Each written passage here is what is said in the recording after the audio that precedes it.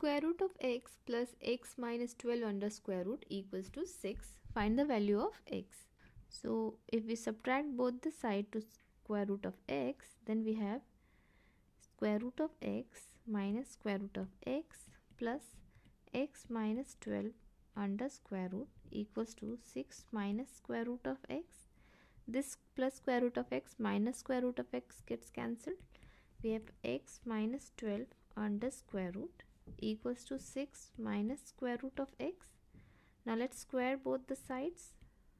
X minus 12 whole square under square root whole square equals to 6 minus square root of x whole square.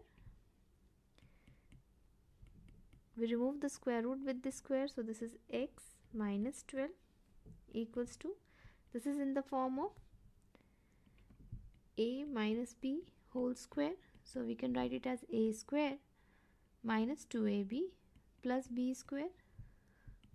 So we can write 6 square minus 2 times 6 times square root of x plus square root of x square, or x minus 12 equals to 6 square is 36 minus 6 times 2 is 12 times square root of x plus remove the square root with the square x. Again plus x and plus x, both the side gets cancelled because we can send plus x to the left hand side, it will be minus x and then it's subtraction.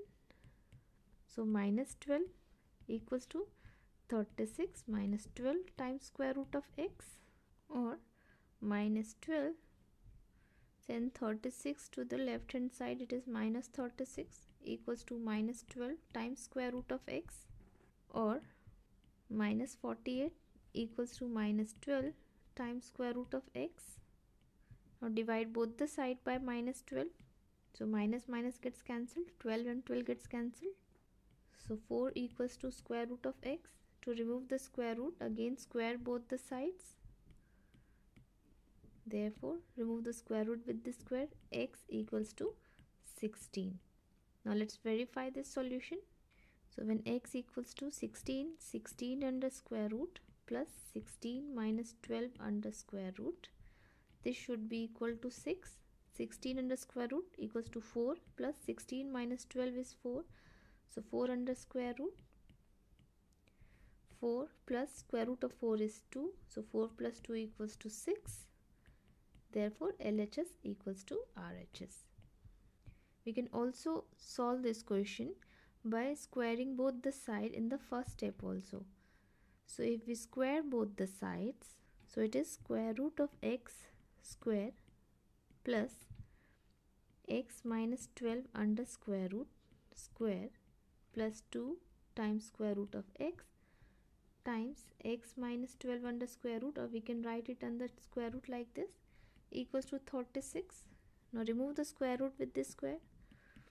Also remove the square root with this square, so it is x plus x minus 12 plus 2 times x square, x times x minus 12 under square root equals to 36, or 2x plus 2 times x minus 12 under square root.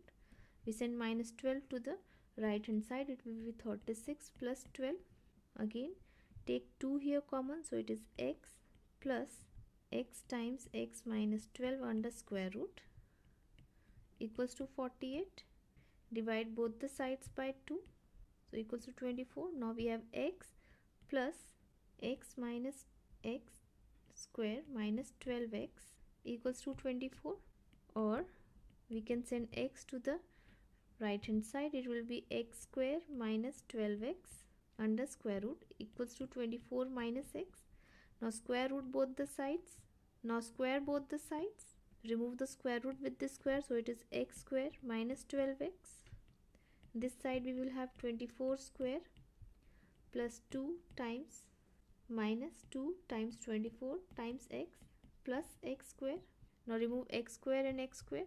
Minus 12x, 24 times 2 is 48.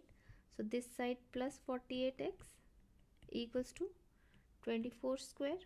So this is equal to 36x equals to 24 square, or we can write 24 times 24.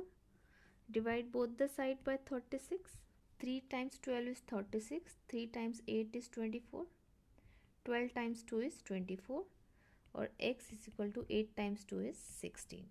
So in this way we can find the value of x, but this is a lengthier process.